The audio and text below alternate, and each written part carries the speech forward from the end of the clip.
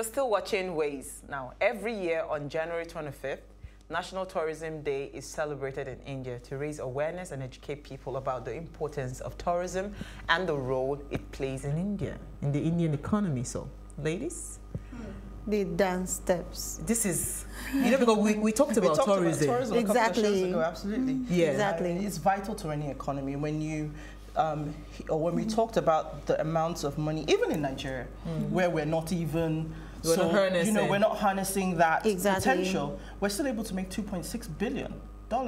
So I think that absolutely agree with this. We should have a National Tourism Day in Nigeria because that will show us. Galvanize. It will show us that now we're ready and we want to, because the topic was the abandoned cash cow. We're ready to milk this cow and get out the cash. No, it's true. Which already India is already, harnessing.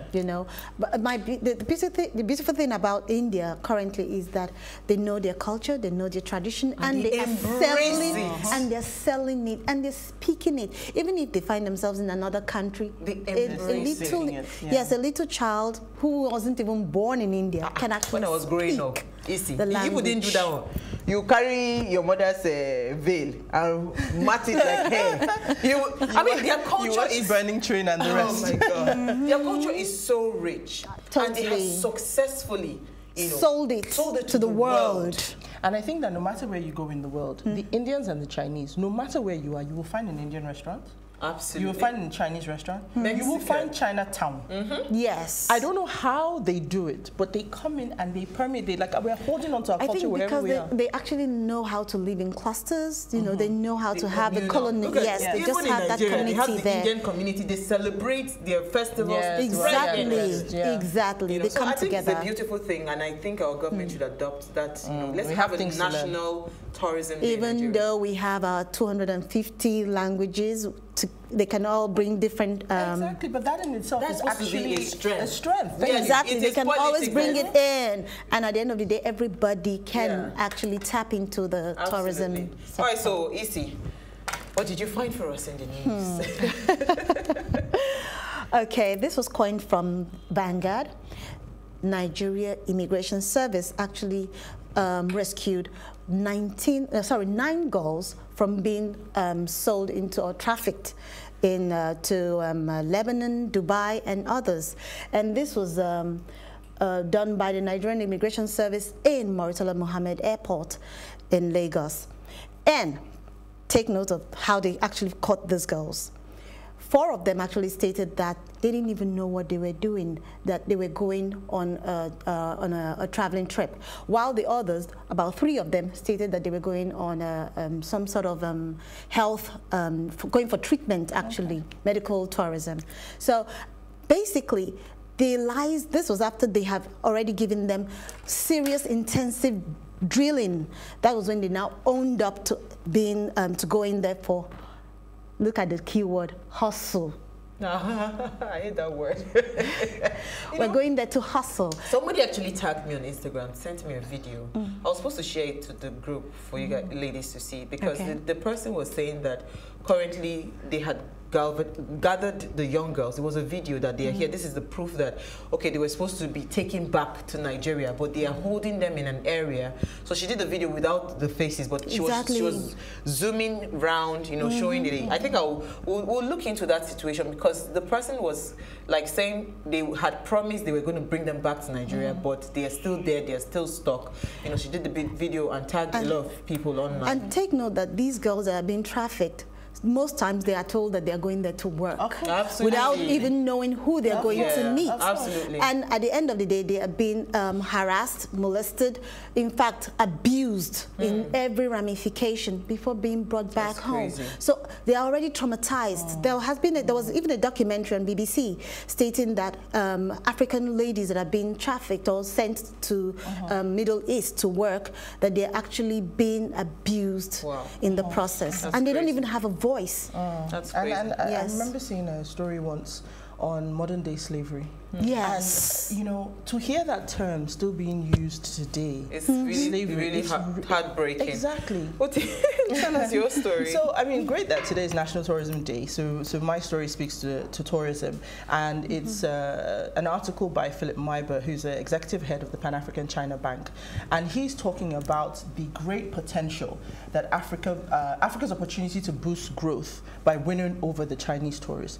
China is pumping out tourists. They have a good economy, their citizens are benefiting from that, they're quite a curious people, so they're looking at where they can go out there in the world. So he's saying, look, Africa, you can come together and you can capitalize on it. There are only a few countries right now that sort of meet the indexes in terms of hygiene, cleanliness, all those sort of things that tourists look for.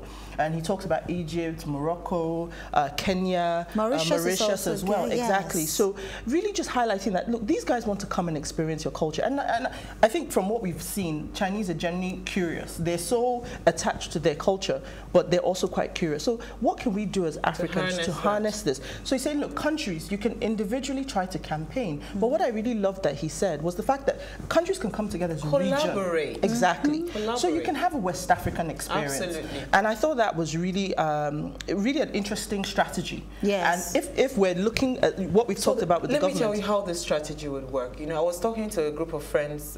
We're having a strategy meeting. Like, you know, we call ourselves the female CEOs. And I was saying that, you see, there's no how you want to grow and expand without collaboration. Absolutely. You know, so the success of ways is partnership that has worked, collaboration. So if our government are truly ready, you know, they would understand that, you know, you see, it's this syndrome of, I want it to be me. I want it to be me. That is what has been killing us all this while. When we discussed this story, it just resonated, and it's so clear. Give us a West African experience, and people would come in drones. They would just be coming into West Africa. So you imagine somebody buying a ticket, touchdown 2 days, Lagos 2 days, a multi-country trip. That's how it works. You know, but you can't build something standing as a loner. It doesn't work like that. And already there is so much, should I call it diversity? Because what's it called? Ghana is actually competing with Nigeria. Nigeria is competing with Tanzania. Well. So there's no synergy. Absolutely nothing. Not. All right. So my story is quite an interesting one, by our Emir of Kano, Lamido Sanusi. He says polygamy is causing poverty, backwardness in the north. Wow. So he gave this. I think he gave this lecture or a speech. While he was talking, he was explaining that a lot of people in the north, they are poor, extremely poor, and you see a poor man that cannot even take care of himself. You now get 2, 3 wives, have so many children. So by the time they're having the children, they have multiple children, they cannot take care of those children. Most times, some cases, the men even actually divorce these women and leave the women with this many children. Yeah. So you now see these children going on the street. So it has increased their marriages. Educated. You know, so it has, they are not educated. The children are not educated. It has increased the number of children begging on the streets. They call them the almajires. They've increased also the amount of crime, you know, happening in the north. So that if they are ready to move on, you know, they have to kill that. You know, it is almost like a menace right now in the north, that men are just going about so irresponsible, having a lot of children all over the place. And I think it's good that from someone that is respected like him, saying it as it is, you know, possibly they will start to find solutions. I think we should put a law. Have just one child.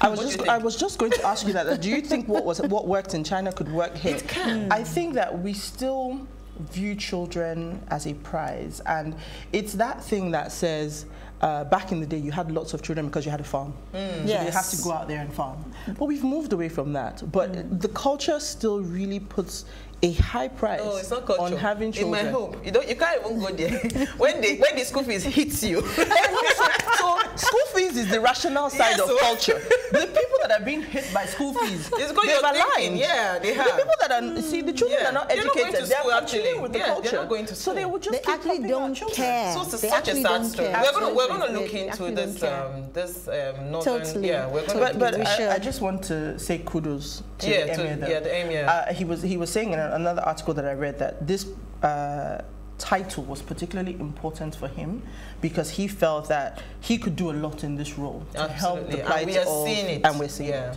All right, so Olufemi Beckley Moronfolu joins us after the break to discuss the business of architecture. Please stay with us.